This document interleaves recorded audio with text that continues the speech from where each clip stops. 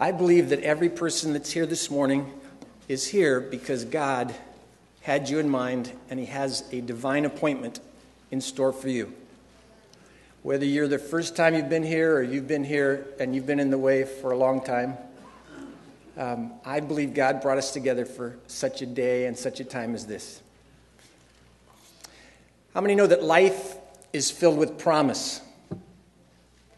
And how many know life is filled with problems? How many know that life is a wonderful opportunity and life is filled with obstacles?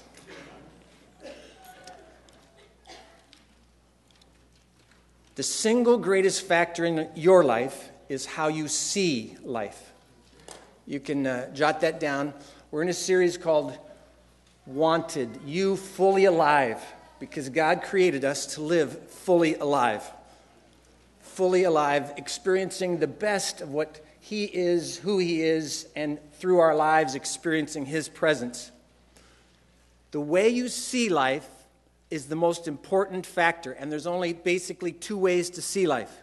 You can see life through eyes of fear, or you can see life through eyes of faith. There's basically only two ways that you see life. Now, I just want to point out one more time, not only is life filled with problems, your life is filled with problems. But your life is filled with promise too, because God has in store for you and for me a purpose and a plan that He will work through in and through us if we will only keep our eyes on Him. In Ephesians it says, I pray that the eyes of your heart. How many knew you had eyes in your heart? That's weird. Can you imagine that? Nah, spiritual. I pray that the eyes of your heart may be enlightened in order that you may know the hope to which God has called you and the riches of His glorious inheritance. The real act of discovery doesn't consist in finding new lands, but the real act of discovery consists of seeing with new eyes. Now, many of us walked in the door today, and as Pastor Peter said so well, you came with baggage, meaning that you probably came in with, some of you, not everybody, some of you just are carefree, you don't ever have problems. So God bless you and encourage the rest of us. But you came through the door with problems, with things that seem overwhelming, and God says, I am with you. I am with you, and I will see you through if you will only trust me. Now, I presented the first half of this message last week, so it is based on a story in the book of Numbers, which is a book in the Bible. It's actually the fourth book. It goes, I think, isn't it? Genesis, Exodus, Leviticus, Numbers. So if you go to the front of the book and you go 4 books in, you get Numbers. Numbers. And the reason it is called the book of Numbers is because God asked of the people of Israel some 3,000 plus years ago to count how many warrior men there were. And there were just over 600,000 Israelites, warrior men. Guesstimates about, with women and children, maybe 2 million to 3 million people.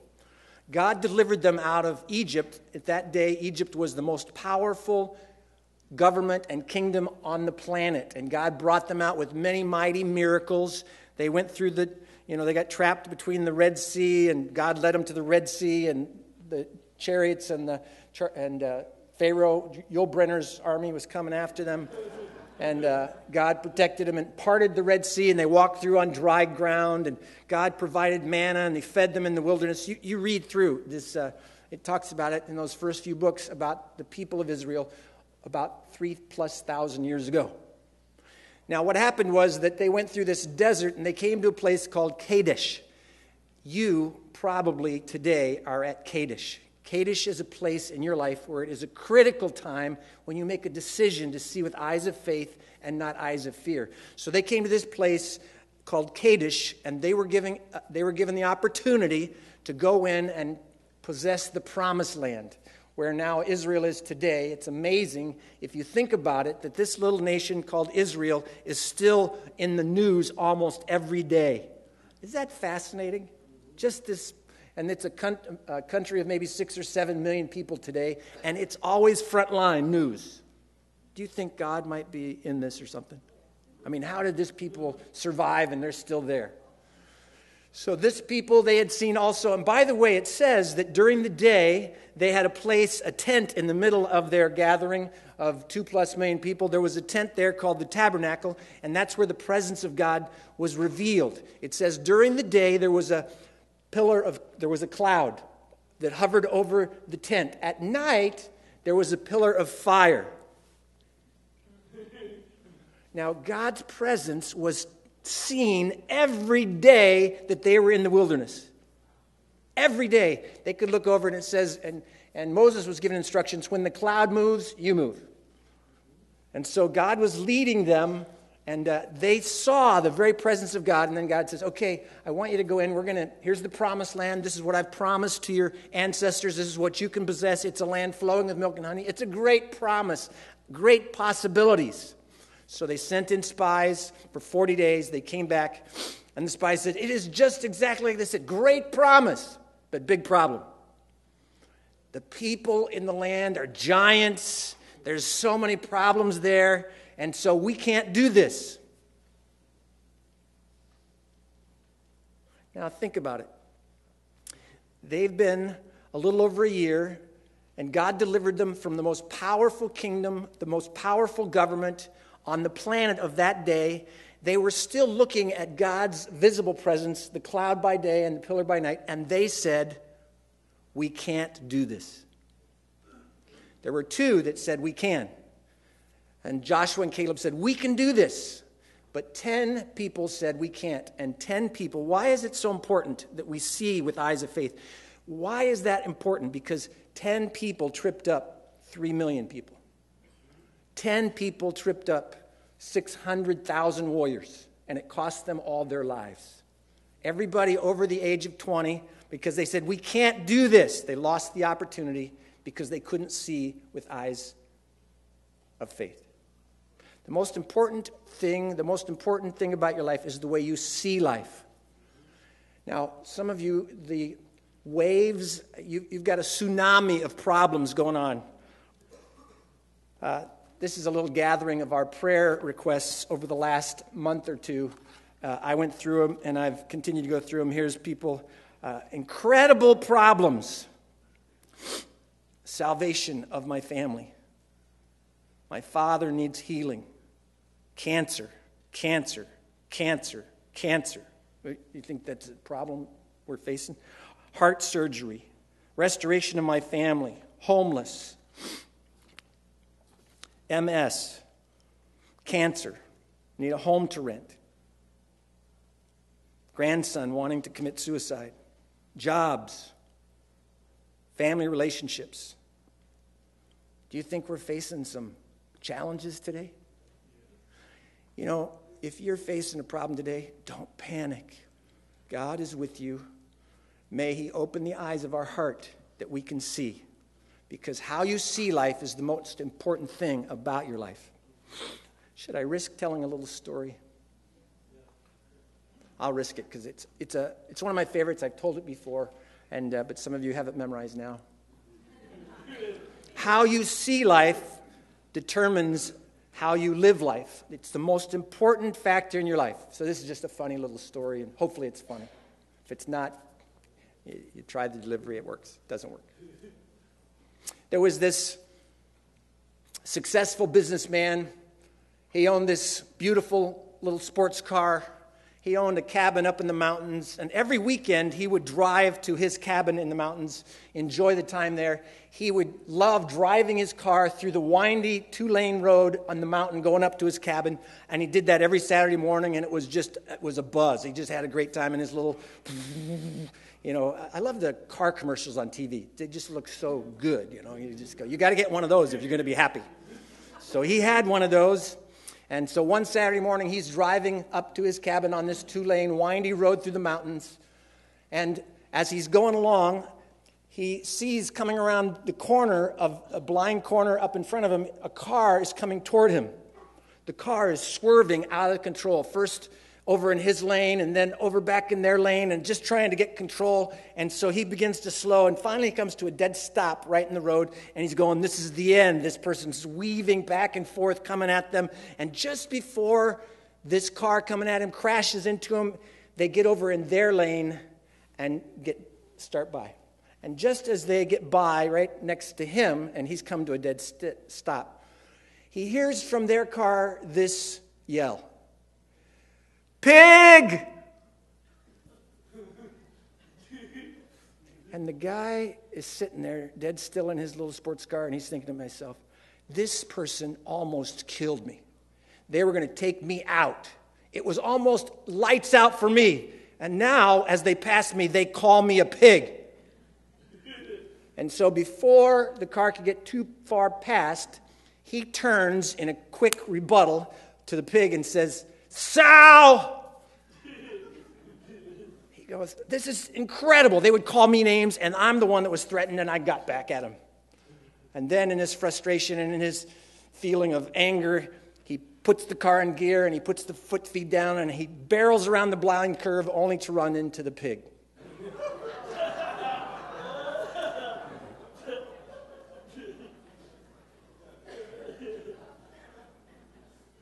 How many of you have ever done that in your life? Somebody came alongside and they're trying to help you, and you think they're calling you names, and how you see it is how you live it, right? And we need to see with eyes of faith, not eyes of fear. Seeing with eyes of fear, and we did these last week, but I'm just going along so I can kind of catch people up. Seeing with eyes of fear, we see problems as defeat. Now, some of us in this room are faced with some incredible problems. But your problem and my problem is not the end of me or you. It's not the last time you're going to have problems. It wasn't the first time. You're going to have problems. Life, have you noticed, is a series of problems. In fact, either you've just come out of a serious problem, or you're in a serious problem, or for those of you that are at peace right now, you're heading into a serious problem. It's going to happen. But your problems are not the end of you. We see problems as defeat when we see with eyes of fear. Secondly, we suffer memory loss. We forget how far God, did you know that God brought you this far? You got here on your own? I'm a self-made man. There's not much to you then.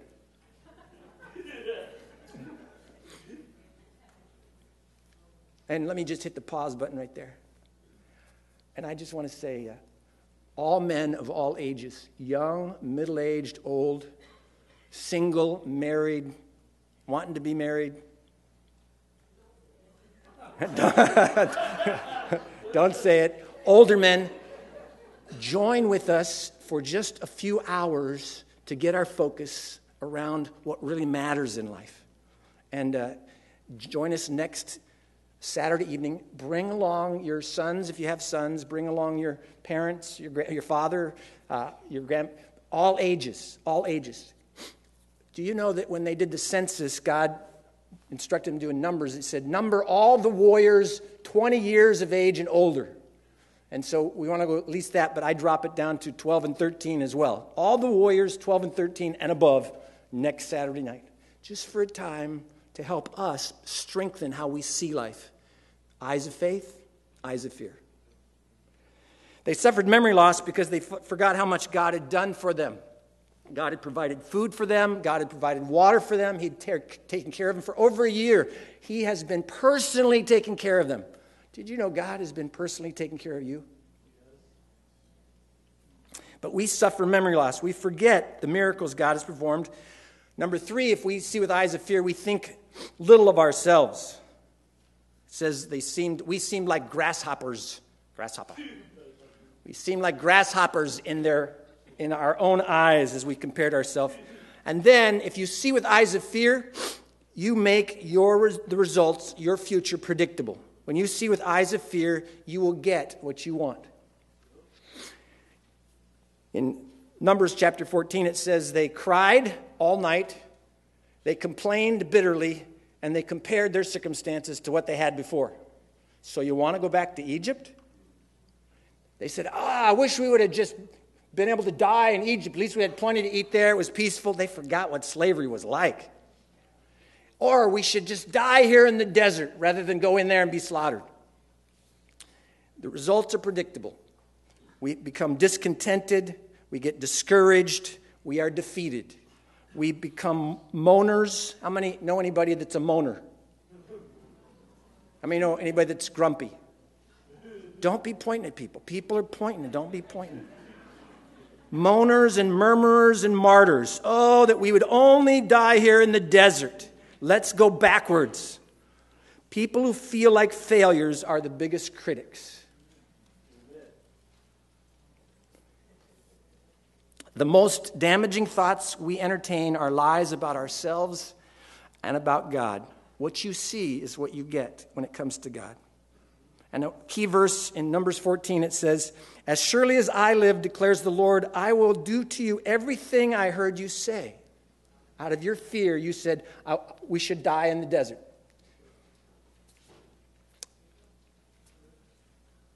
You know, some of you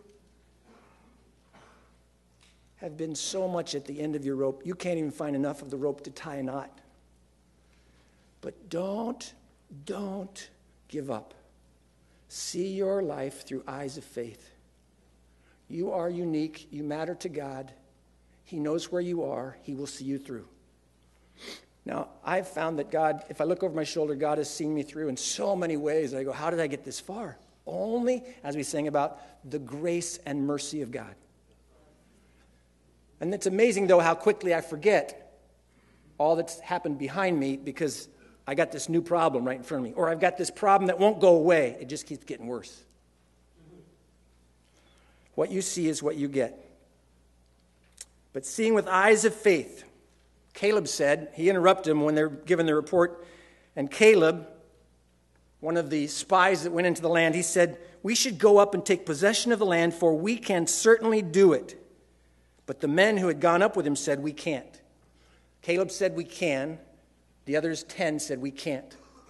Who was right? They both were. Because how you see it is how you live it. If you see with eyes of fear and you say, "No, I can't," then you can't. Because what is the most important thing we need as a people in our lives? People that are not, we need in us the strength to trust God, to put our trust in Him. We need people who are not afraid, and we need to be those people. And that's why we come together on Sunday morning. At some measure, may we encourage each other's faith as we walk out and say, we can. By God's grace, we can go forward. We will make it through. Seeing with eyes of faith, Caleb said we can. The 10 said we can't because of their faith or lack of it. They were both right. Jesus said this. He said to those that were blind and they wanted healing, Jesus said, "According to your faith, let it be to you." Jesus said to Nicodemus in a nighttime council, he said to Nicodemus, now here's the dilemma. That's what's so exciting about the people that were baptized in water, because they have entered into a new kingdom. Unless you are born again, Jesus said, you can never see the kingdom of God. Now, he's not talking about your future down the road. How many want to go to heaven when you die? That's good. That's really good. For the rest of you, oh man. I've never met anybody yet that, we always, even our people we know, have you ever heard anybody after they die? Everybody says they've gone to be with the big guy. They're watching over us right now. Everybody wants to go to heaven. God wants you to see the kingdom of God that is today. He wants you to have eyes to see that there is this invisible kingdom that's the reality of life. And not just see that someday I'm going to be rescued, but today you are living in the rule and reign of Jesus Christ because you have eyes to see. I love these. You go through the scriptures many places. Then God opened Hagar's eyes. That's a story in itself. You can look that up. Suddenly their eyes were opened. They recognized Jesus. Elisha prayed and said, Lord, I pray, open his eyes that he may see. And then the Lord opened the eyes of the young man, and he could see.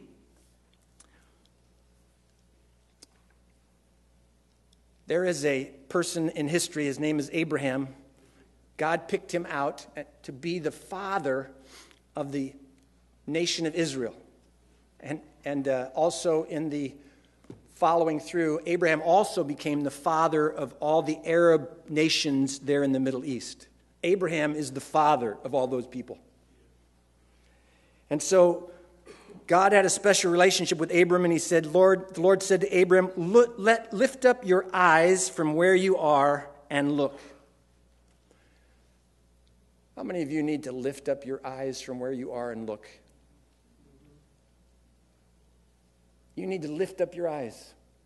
I need to lift up my eyes and look. Does that make sense? Yes. Because when we focus on the problem only, the problem grows. The more I focus on the problem, the greater the problem. I need to not deny the problem's there. I don't believe it. Doesn't happen. I'm not one of those kind of people. Just deny that it exists. It doesn't exist. Baloney. It's still there. But I need to, that was Greek. I need to not only be aware of the problems I face, but the promise I have as I see God working in my life. From where you are, look, all that you see I will give to you. What do we need today more than anything else? We need to see with eyes of faith. So, let me just bring forward a little observation here. When we see with eyes of faith, first of all, we restate the obvious. We restate the obvious. In John 16:33, Jesus made this promise. In this life, you will have problems. In this world, you will have trouble. So, restate the obvious. Life, famous book written 20 years ago, started with this very sentence: life is difficult. So, restate the obvious. This is not pie in the sky. It should be easy. Let's go through this. Life is difficult. And you're going to have problems. And once you say, if I could only get this, I've discovered, if I can only get this one solved, then I can relax for the rest of my life. Only to find out that I run right into another problem. So, we restate the obvious. Life is difficult. Turn to the person next to you and say, I'm sorry to tell you this, but you're going to have some problems going forward.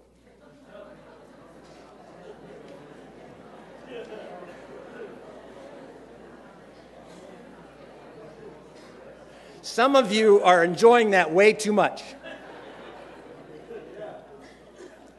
The second thing, if we're going to see with eyes of faith, is that we remember our God reigns. We remember that we serve the living God. Now, I just put that out there as a challenge, because if you can find any other semblance, any other kind of God that measures up to the God of the Bible and the God that Jesus represented and talked about, if you can find any better alternatives, please step up and tell us. But we remember that our God reigns, that we serve the living God, not just a God. We serve the living God. Now, people go, you're arrogant about that. No, that's my life. I didn't make myself. God made me. And he's got me this far, and he is the God. And let me just add one more thing. If the God that you worship is not a God that you can love wholeheartedly, then you're not worshiping the right God. Did you get that? If he's not a God that you can embrace wholeheartedly, then you're not walking and following and looking at the right God. Because he's a God of power and peace and love. He's a God of encouragement. He wants to help us. Remember that our God reigns. Psalm 107. So we have this old song. We've sung a chorus now, and it's amazing how over the years now choruses get old. And the one that we would sing is, our God reigns. Our God reigns. God still reigns today. It's just that we've lost sight, and we see so many things around us, and we get fearful. And God says, I want you to see through eyes of faith, and that I'm the living God, And nothing can be in your life, upon your life, that I can't see you through. By the way, he doesn't take it away. Get out. He sees you through. So remember, our God reigns. Another, if we're going to see with eyes of faith, we recognize that we means we. We means we. Now, I've heard this many times, several times, even in the last week on the news, is that we as a nation, our core issue is that we believe in individualism, that each one gets to do their own thing. Now, let me just tell you, that's a really weak way to go, because if you're alone, standing alone, you can't stand very well.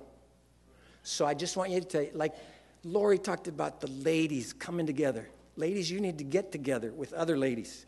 Men, you need to get together with other men. Now, the ladies, they trump us on all that. They have a thing about they can get together and it just goes. And we men go, leave me alone, I'm going to my cave. Am I right? But we means we. If you're going to live with eyes of faith, you need to have others in your life that are speaking faith in your life. That come alongside and say, God's not done, and he's not dead, and he's still with you, and we can do it. So what Caleb says is, we can. Caleb didn't say, I can. He said, we can. And the naysayers said, we can't. We means we. If you're going to live with faith, I need other people in my life. And I've had people one-on-one. I've been in meetings like this where I needed it just the right time. We together encourage my faith so I could just take another baby step. Just another step. Recognize that we means we. And if we're going to live with eyes of faith, that we repeat God's promises. Hang on to God's promises. For instance, I will never leave you. I'm not going to abandon you. Your parents may have abandoned you. Your father may have walked out. But God says, I'm not going to abandon you. Here's another. I can do all things through Christ who gives me the strength. Just when you think it's over, God can give you strength to make it through. Here's another. There is no condemnation for those who are in Christ Jesus. Hang on to the promises. My God will supply all of your needs according to his riches and glory. So we repeat the promises that God has given to us. And if you just get one promise and just hang on to that one, and whenever you're hammered, just keep saying it. He's never going to leave me. He's not going to allow me to go through things that I can't make it. He's going to give me the strength, if I'll only look to him, to get through. Not to get around, not to get over, not to do away with, but to get through. So we repeat his promises. What do we need more than anything else today? People that are not afraid to trust God. What do you see? Do you see your life as opportunities, or is it just obstacles? Problems or possibilities? Some of you today, you're living at Kadesh, critical point, and your decision determines your destiny. Whether you're going to walk forward with faith, daring to go where no man has gone before. Decision determines our destiny. What giants are you facing today? Not everybody is, but many people in this room. There are giants in the land, in your land. They are problems beyond your control. And God says, we can. You're going to make it through. Trust me. Join together with others that encourage your faith. We can. We can. If you feel like giving up, if you think you'd like to go back to Egypt, don't. I pray that your hearts will be flooded with light so that you can see something of the future God has called you to share. You and I will live and die according to our faith. Our God reigns. I'd like to invite Deanna, if you would be willing to come to the piano. And here's what I'm going to do this morning.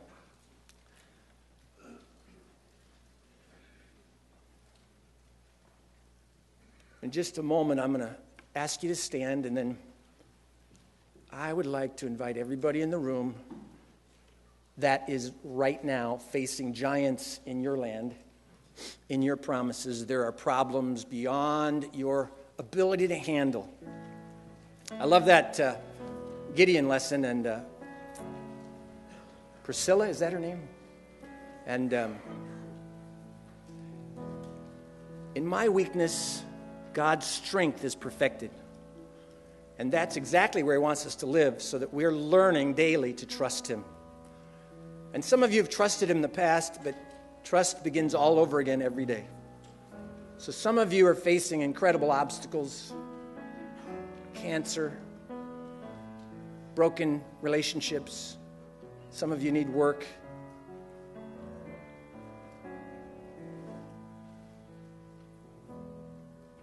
Children that are in trouble. And if you'd say, you know, there are giants in this promised land, but I want to see with eyes of faith. And I want to not be held hostage to my fears. I want God to work mightily, and I need him to work in my life, and we can see miracles take place. The giants are not too great. So I'd like to invite all of you to stand.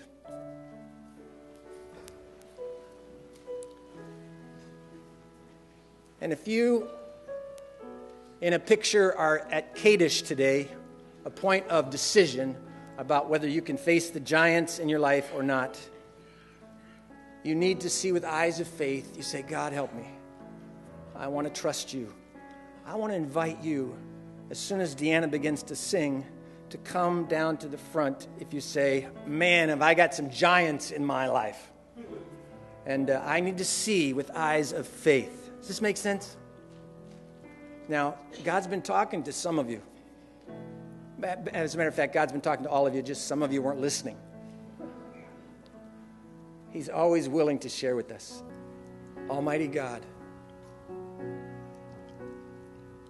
revealed through your Son, Jesus Christ, who is God. Open the eyes of our heart. It's tough to build faith, to get our eyes off the problems. Everything pulls against us. Almighty God, by your Spirit, open the eyes of our heart that we can see that our difficulties are not the end of us, that our challenges are not beyond you, that we have great obstacles, but you are a God of promise. Come, Holy Spirit, in Jesus' name. May there be breakthroughs in those who stand here at the front, breakthroughs that they would cast off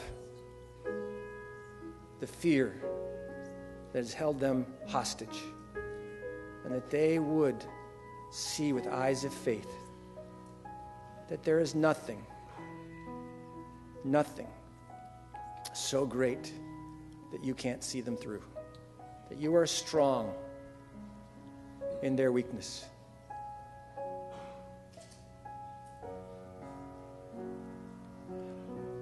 Open the eyes of our heart. May we, in this moment, be enlightened in order that we can know the hope to which God has called us, the riches of his glorious inheritance.